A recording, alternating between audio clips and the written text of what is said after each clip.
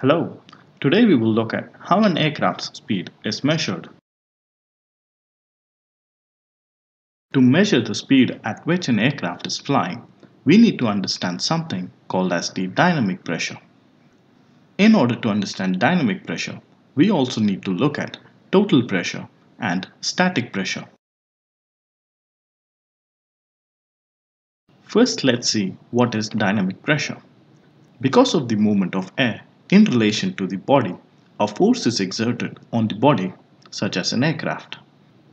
We know that pressure is force acting per unit area. So the pressure experienced because of the moving air is the dynamic pressure. The dynamic pressure is used to measure the aircraft's speed. This is done with the help of the formula for dynamic pressure, which is 0.5 into density into the square of the velocity. But the dynamic pressure cannot be measured directly because within the Earth's atmosphere we always have dynamic pressure and static pressure. So now let's see what is meant by static pressure. Static pressure is the pressure that is felt by a body such as an aircraft when it is stationary.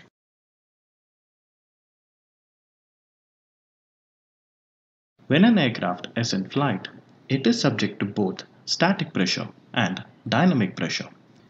If we add these two pressures, we get total pressure. To calculate the speed, we need the dynamic pressure, but the dynamic pressure cannot be measured directly. But we can measure the static pressure and the total pressure by using a Pitot Static System.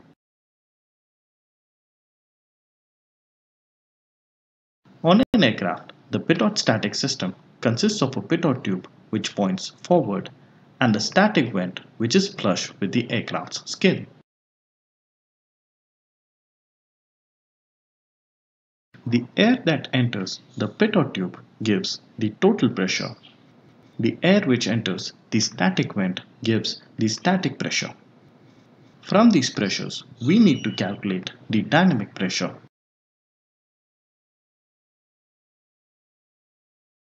The dynamic pressure can be calculated by subtracting static pressure from the total pressure.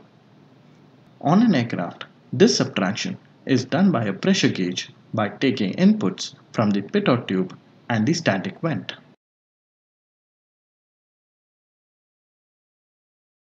This gauge is calibrated according to this equation for dynamic pressure, and the needle moves based on the aircraft's speed. By giving a certain value for density or rho, the speed can be calculated. This is called as the indicated airspeed.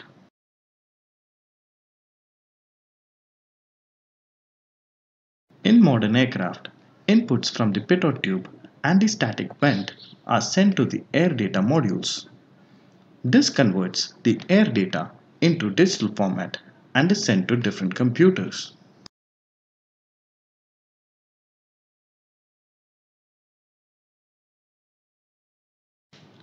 Let's look at airspeeds in more detail. The indicated airspeed is accurate only at low altitudes. If the indicated airspeed is corrected for pressure error, then it is called as calibrated airspeed. If the indicated airspeed is corrected for air compressibility, then we get equivalent airspeed. If the equivalent airspeed is corrected for density at higher altitudes, we get the true airspeed.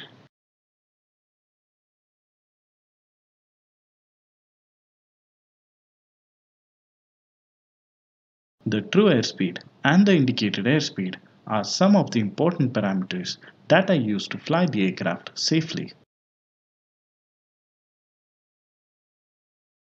Thank you for watching and please subscribe.